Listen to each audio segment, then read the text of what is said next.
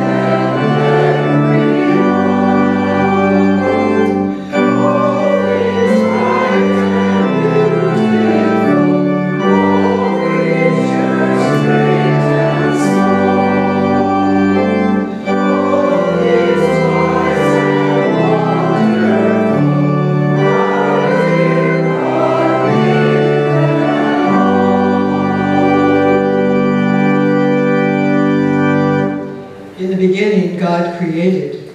God rolled back the waters of chaos to reveal the earth.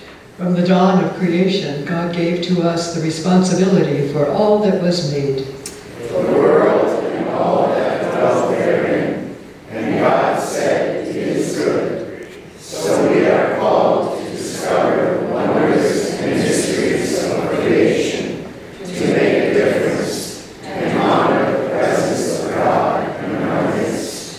us pray together. Creator God, we give thanks for the gift of your world and all that you have made. Forgive us for all the ways that we have neglected your gifts. You gave us food for supper and gardens. You made toxic pollution. You gave us heavens of infinite beauty. You made holes in the ozone layer. You gave us rainbow races. You made separations. You gave us male and female. We made inequality. You gave us Bethlehem. We made Calvary. In your great mercy, O God, we ask your forgiveness and the will to make a difference in the name of the risen Christ. Amen. Friends, let us remember our faith and trust in the forgiveness of our God, who does not condemn, but rather calls us to begin again on this brand new day. And we have the gracious assurance that forgiveness is ours and nothing can ever separate us from the love of God made known to us in Jesus Christ. Let us sing. Hallelujah.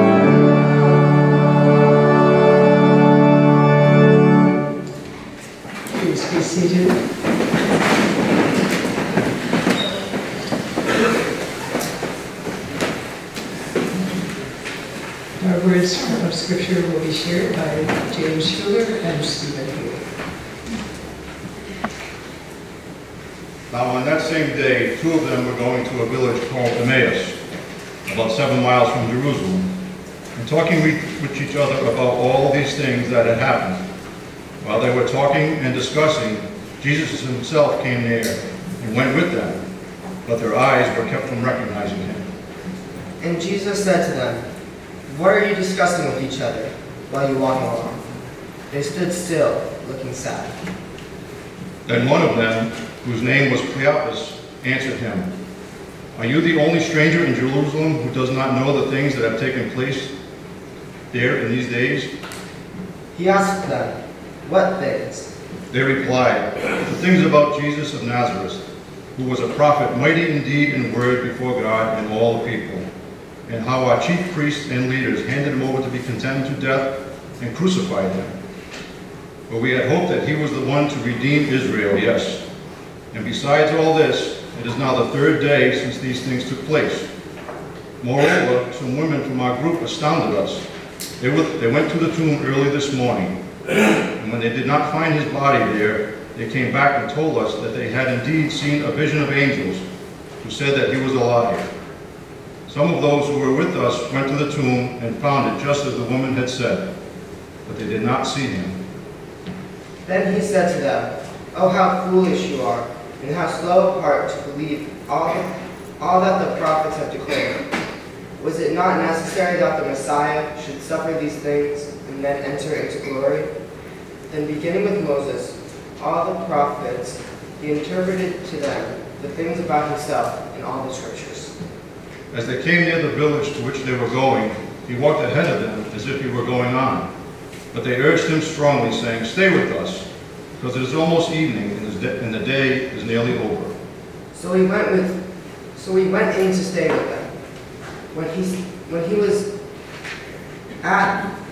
was at the table with them, he took the bread, blessed it and broke it, and gave it to them. Then their eyes were opened, and they recognized him, and he vanished from their sight. They said to each other, "Were not our hearts burning within us while he was talking to us on the road while he was opening the scriptures to us, that same hour they got up and returned to Jerusalem, and they found the 11 and their companions gathered together. They were saying, "Christ has risen indeed, and has appeared to Simon." Then they told what had happened on the road and how he had been made known to them in the breaking of the bread.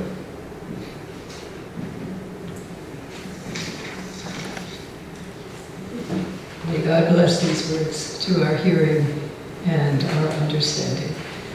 Will you pray with me?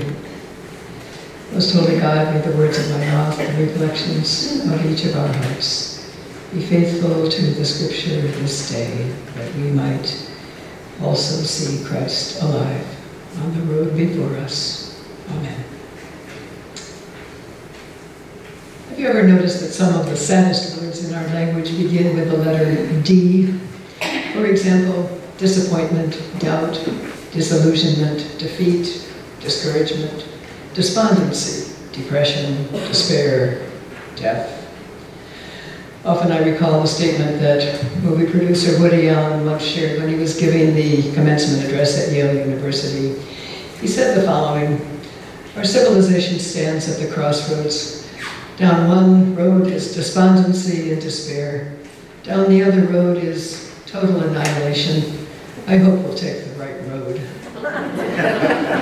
Woody Allen was obviously trying to be funny, but his statement reflects the despair and pessimism that can sometimes overcome our lives.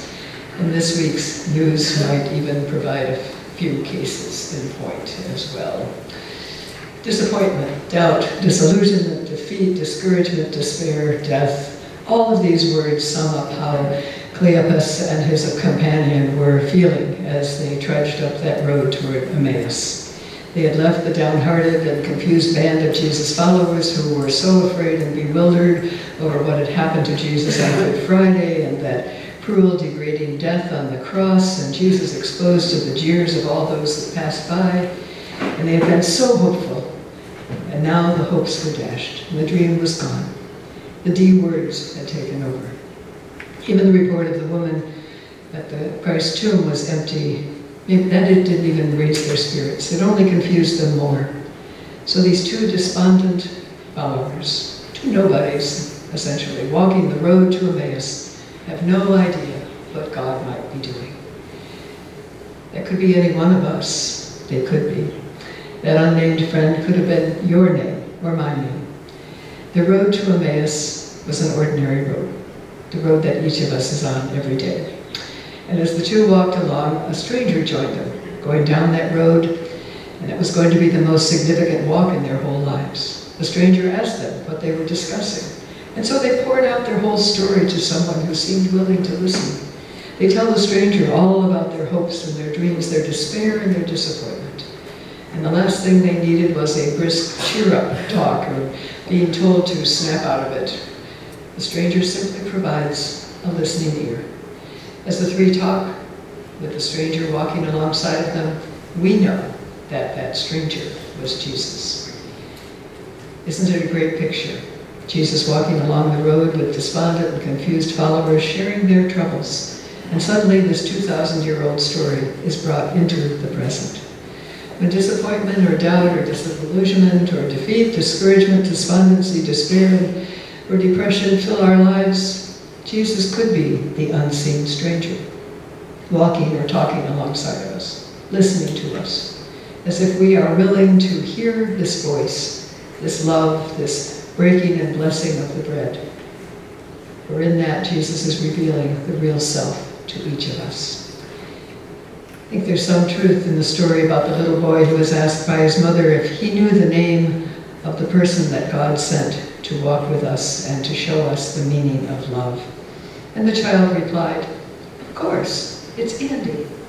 And curious, she asked why. "Because," he said, "you know, like the song says, Andy walks with me, Andy talks with me, tells me I am his own." So Jesus is walking and talking with Cleopas and his friend, and in listening as they talked about the cross, their bewilderment, their sorrow, Jesus reassured them, giving them a new perspective, a new interpretation surrounding the resurrection. With unusual excitement, a burning in their hearts, they're reluctant to let her go. So they invite him to stay with them and to eat and to rest. And at supper, when they recognize him in the sharing of the bread, he then vanishes. But the experience on that road and at the table had done its work. It had transformed them, renewed them, invigorated them, and they immediately returned back to Jerusalem to find the other followers. They met Jesus alive on the road and invited him in. Can we say the same? Can we recognize the presence of Christ alive in our midst? I often recall an interview with the president of Cartier Company who said, "I joined the company about a year after my first son died. His name was Alden, and he died of sudden instant death syndrome at 1 month old. When he was buried in France, the priest said something that stuck in my mind always. He said, 'My son had a successful life. He was loved, and he loved. That was the greatest mission in life,' he said, 'to love and be loved.' That priest interpreted the infant's life in a whole new way, a way that was life-giving and life-sustaining for this grieving father. The father gained a different recognition of what his son's short life was all about. He talked of this as his road to Emmaus experience, a time when his perspective shifted and his heart burned and he knew Jesus.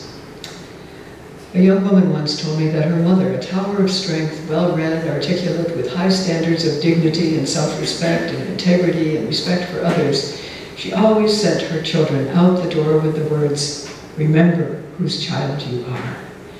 For this young woman, these words became her Emmaus experience, a continuing encounter. Her mother was the road, the way, and when she listened, her perspective shifted and her heart burned within her. And she recognized Jesus. Another colleague shared his experience of guided meditation. As a new seminarian with a new spiritual director, he asked for a guided meditation, and this director took him on a journey in his mind to a beach. And he said, "I was reading the Bible on that beach, trying hard to make sense of it. And in my meditation, Jesus approached and looked at me incredulously. 'Do you think I am there inside that book? Read all you want, dear friend, but I am here beside you, with you. I'm not in that book, I'm here in the world.' And in that moment," the seminarian said, "my perspective shifted, my heart burned within me, and I knew a sense of Jesus alive." How do we recognize the risen Christ? The answer is anytime, anywhere that we sense the presence of the Holy, God's presence, in compassion, in commitment, in caring, in creation. I recognize the risen Christ in a story that I received again recently.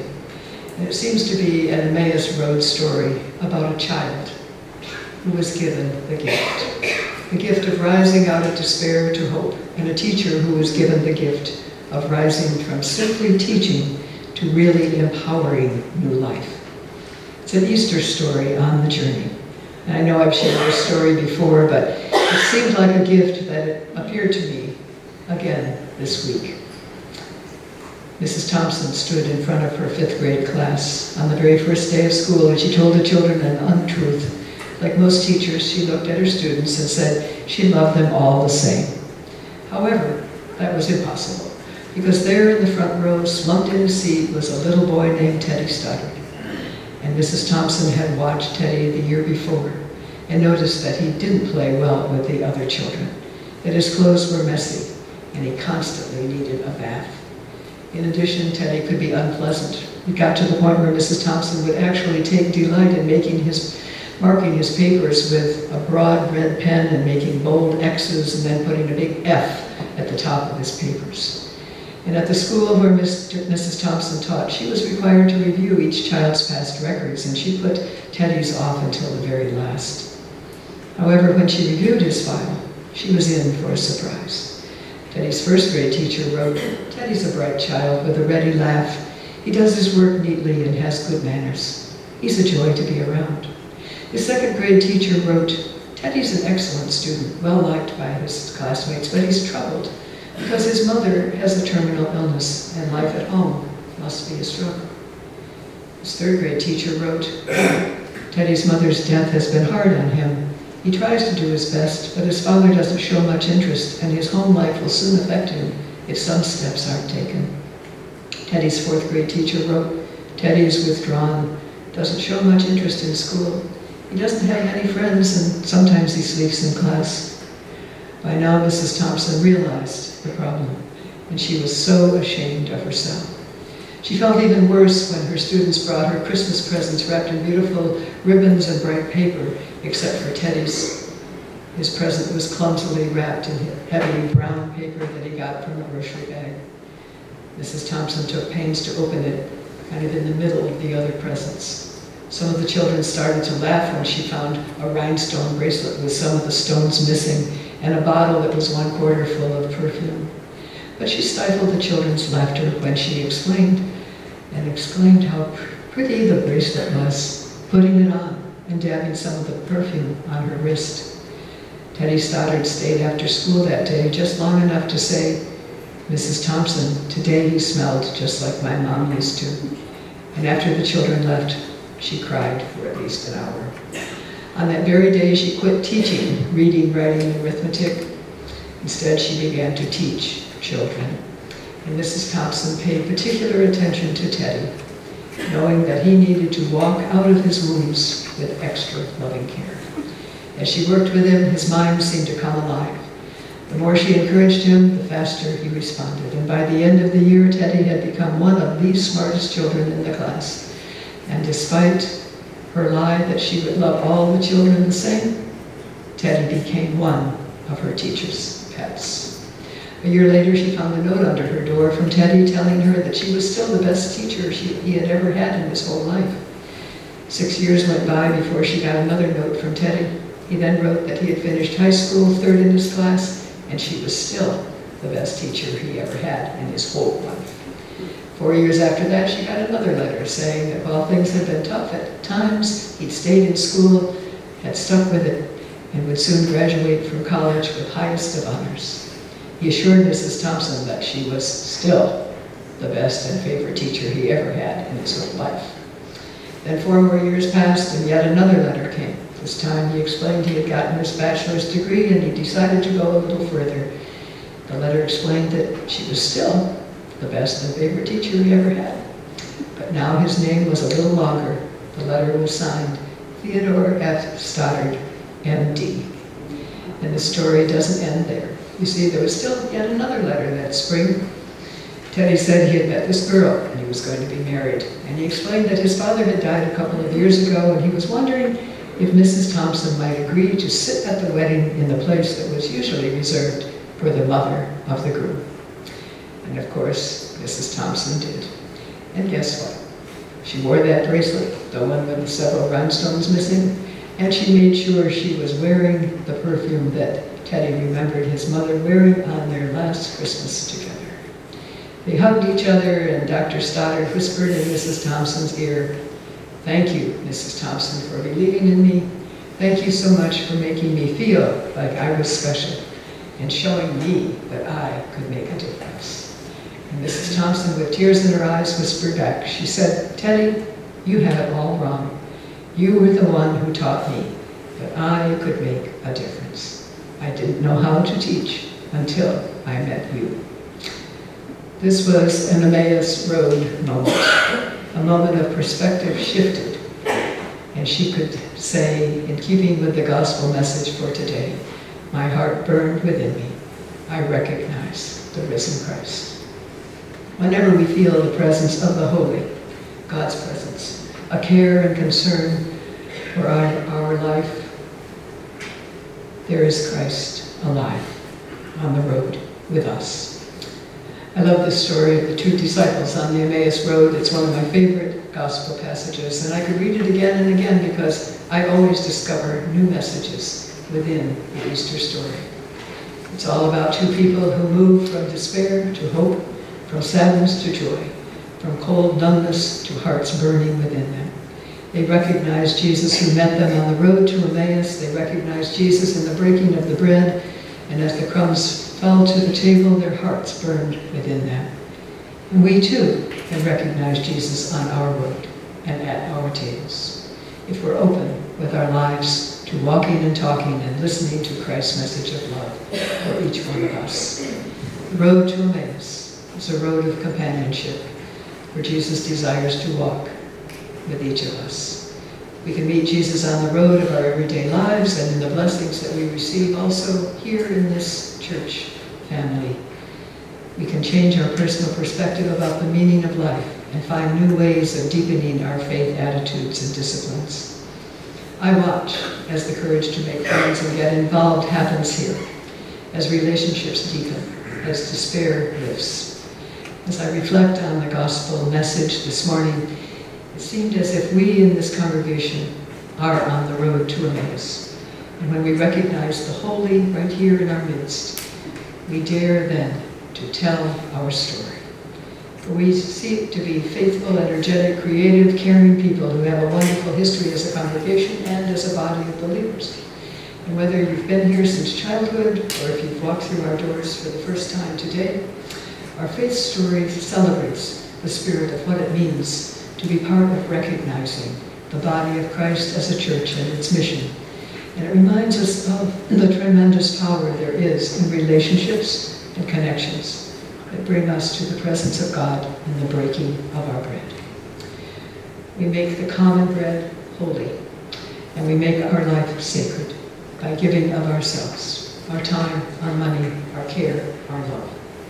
Beyond the empty tube and the conflicted feelings of the followers, we dare this morning to focus on the Easter message from the Gospels for each one of us. Let's go back to the heart of the matter, which was very much the experience of the two on that way to Emmaus. When they were at supper, Jesus took the bread, broke it, and blessed it, and they recognized Jesus. Almost immediately he vanishes into thin air, but the experience on the road and the table has transformed them forever. Did not our hearts burn within us? Jesus is with us today.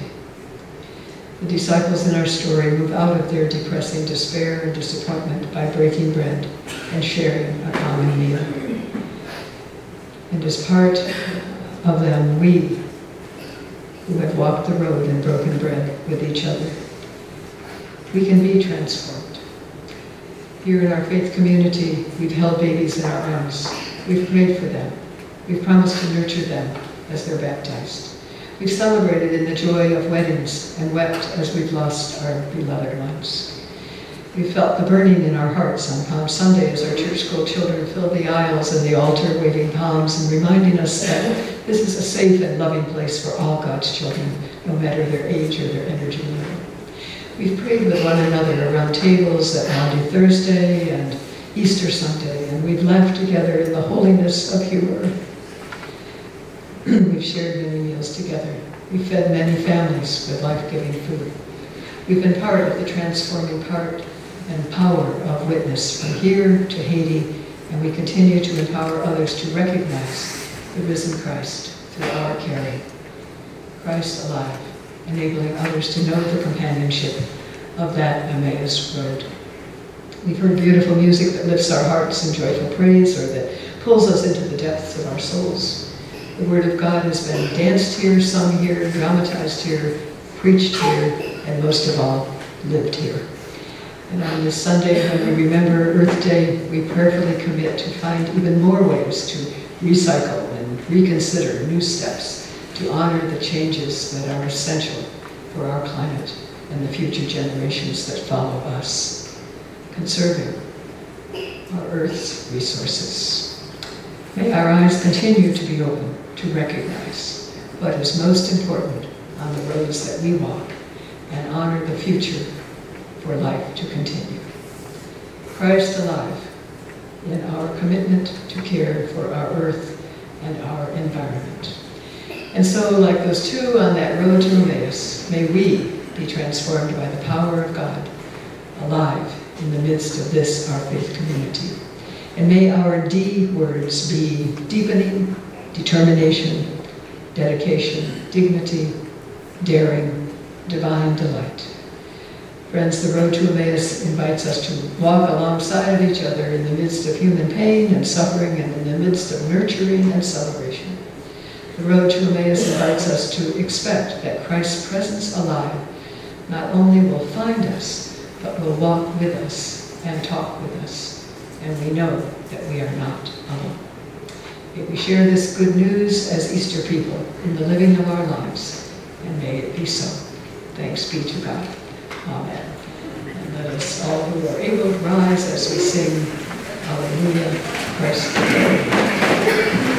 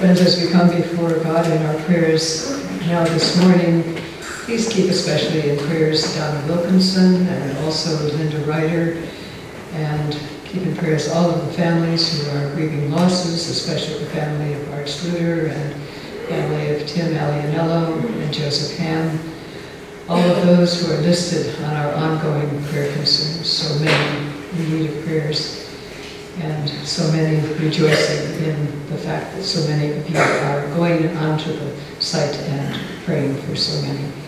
We have many in rehab, nursing centers, some in hospice, all those who are undergoing tests or treatments. And we keep all in prayers those names that rise up within our own hearts. Let us gather our hearts now together in the spirit of prayer. Let us pray. Eternal God, source of inspiration, of all caring and sharing, strengthening guide for each one of us. We come now bringing our gratitude for this church family and all of the ways that we seek to be alive as the risen Christ's presence in our everyday lives. Surround us here as we give thanks, and we ask, O God, that you will bless and strengthen each one of us and empower us all as we continue to offer strength to the well-being of others. Loving God, we come before you this morning with our concerns for family and for friends and for church family. We come with hearts that grieve for others and with others. We pray for those families who are suffering so many different kinds of losses, for those who are in hospital or recovering from surgery, and for all of those that we name in our hearts before you. May your love and reassuring presence comfort those who are hurting all around this globe, O God. Be with all who are lonely or yearning or tired or burdened, and help us continually as your family of faith. And we pray that you will hear our prayers for the leaders of our country, for those in power around your globe. Guide hearts and minds and spirits in your vision. your strengthening vision for integrity and truth and wisdom and caring. Hear our prayers this day for peace, O God, for our world and even for our inner selves. Give us strength, courage for each new day, and infuse us with the living love of Christ as we seek to be your people alive. Continue to guide us. Lord, we offer all of our prayers through the name of the risen Christ. And we offer the prayer that was taught to all of the followers as we say now together, Our Father, who art in heaven, hallowed be thy name. Thy kingdom come, thy will be done, on earth as it is in heaven.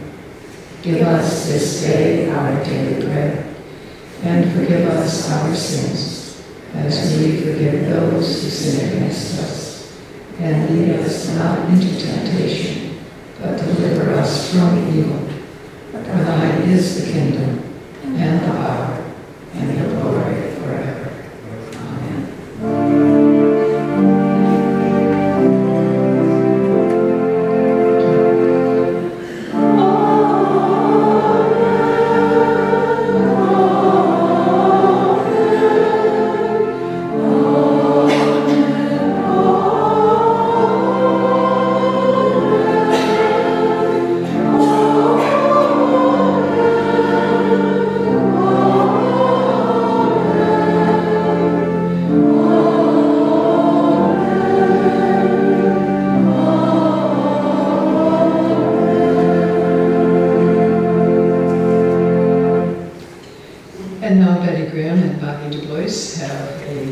For us about caring for our earth.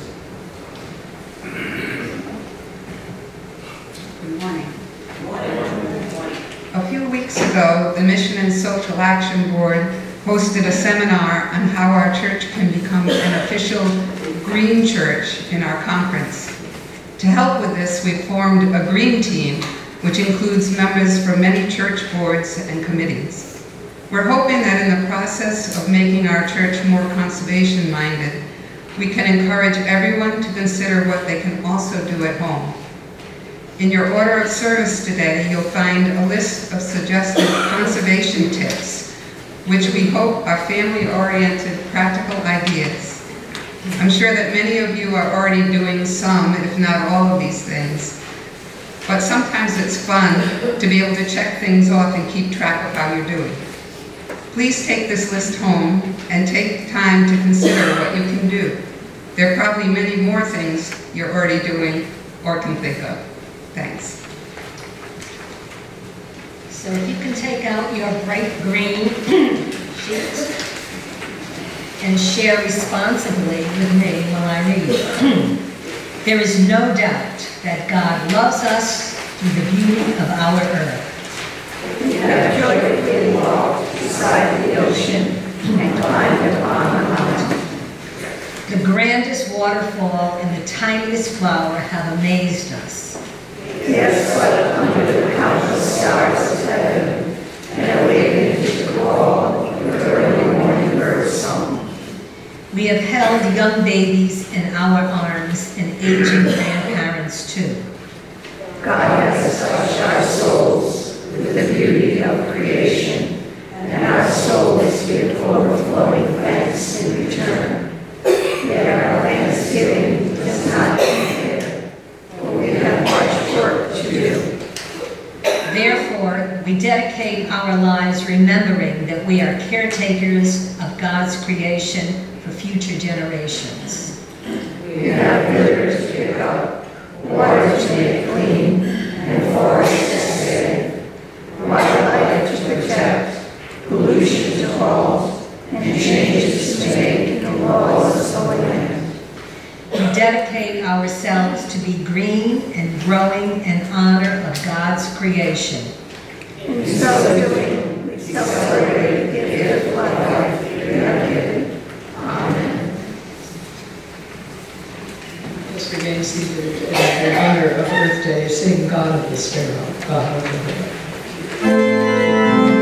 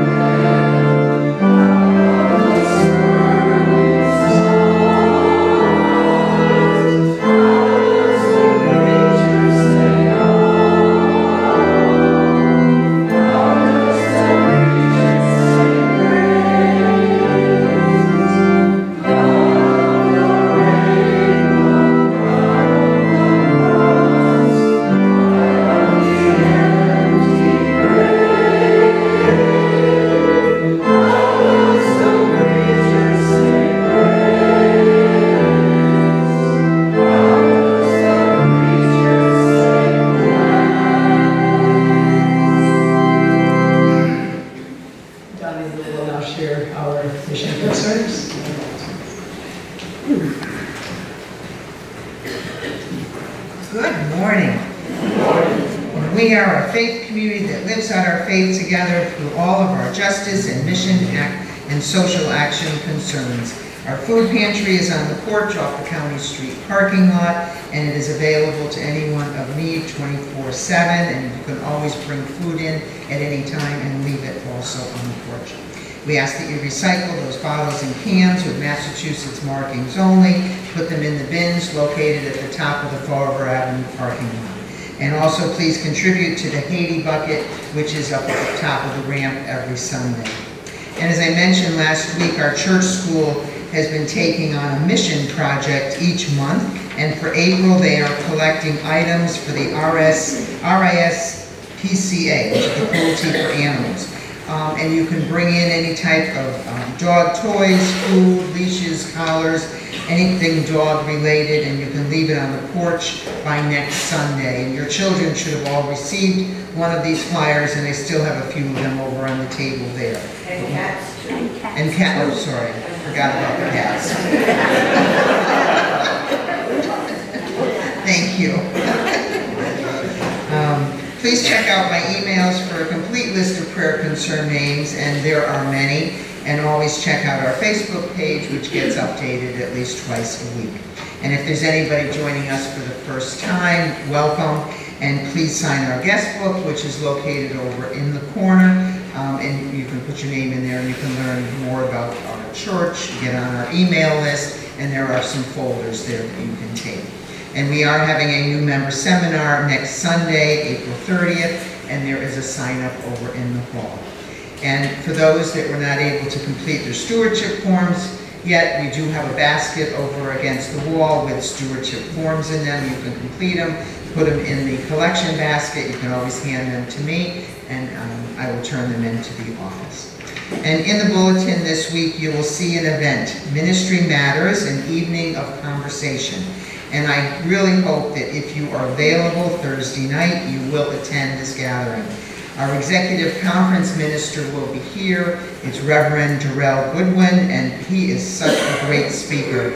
He was with us last year, or was it the year before? 2 years ago. Oh wow.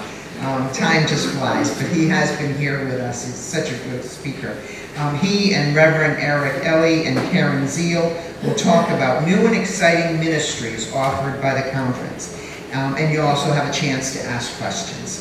And we're asking every committee be represented on this Thursday night. So please make sure there's at least 1, 2, 3, or your entire committee here to be at this meeting on Thursday, which is from 6:30 to 8:30. And you do this to me all the time. Every time we have meals, I'm up here and I'm begging. And I'm doing it right now, and I'll do it in my emails this week. You're going to get tired of getting my emails, but you're going to get them. We have a breakfast coming up on Saturday. We're trying something new. We're very excited about it.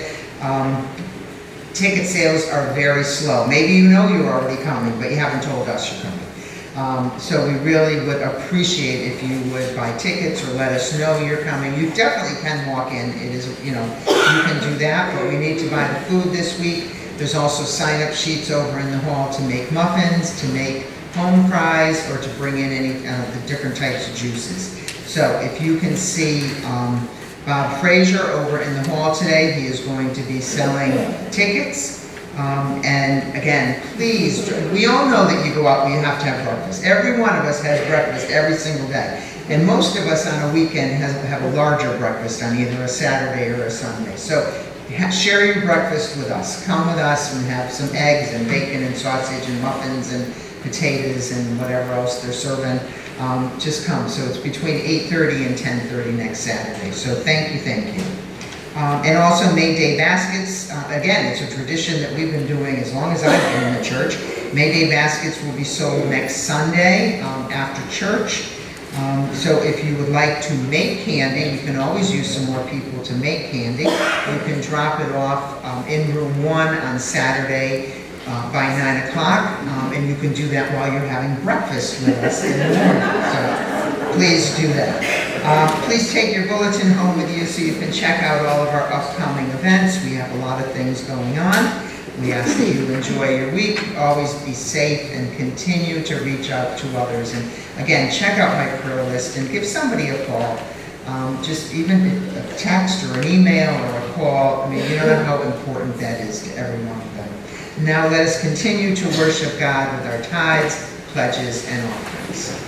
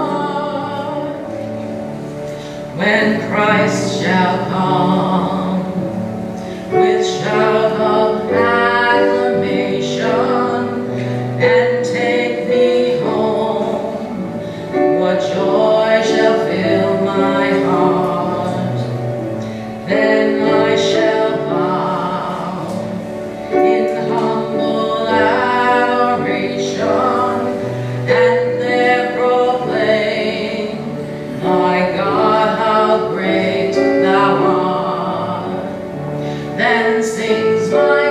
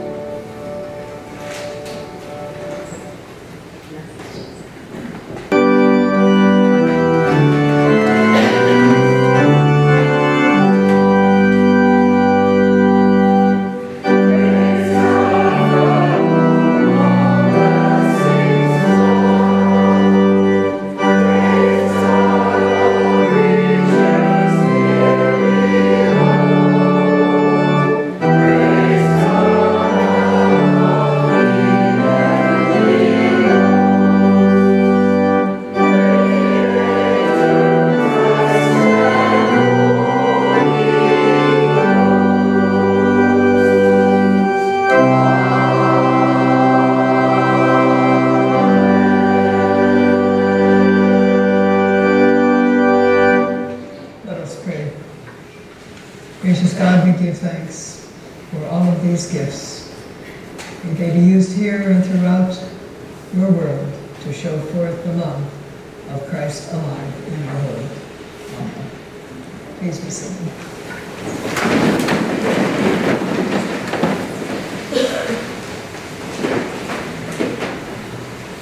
Friends, we come now to the joyful feast of the people of God. All who seek to follow in the way of Christ's love are welcome and invited to his table. No one is ever rich to be. Let us pray.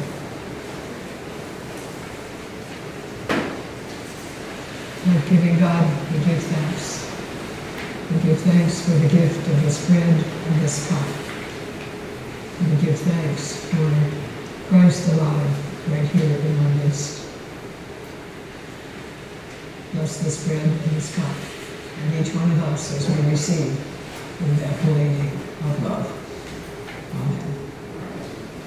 As we remember how on that night in the upper room, Jesus took the bread, and giving thanks, blessed it, and broke it, saying, "This is my body, broken for you. Do this always, remembering me." In the same manner also Jesus took the cup, and giving thanks, blessed it, and said, "This cup is the cup of the new covenant, which is the covenant of love. Do this also, remembering me." Ministering now in Christ's name, we give you this cup and this bread, and all are welcome. Amen.